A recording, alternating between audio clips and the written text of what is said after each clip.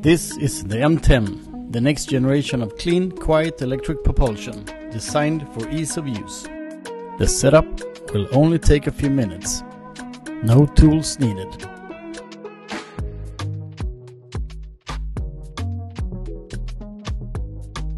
Just fasten the mount by hand. See to that it's fastened hard enough for your transom. Also see to that the trim lever is in the highest position and that the metal surfaces are clean. Then slide the OBM down until it locks in place.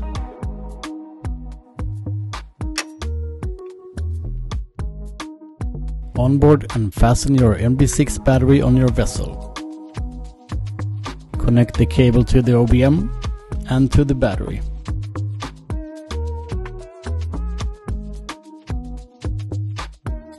Make sure that both connectors are fully inserted.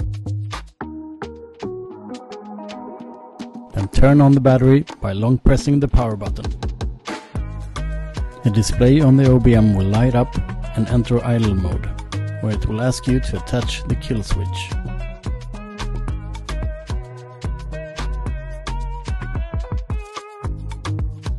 If you want to test the motor, simply attach the kill switch underneath the tiller.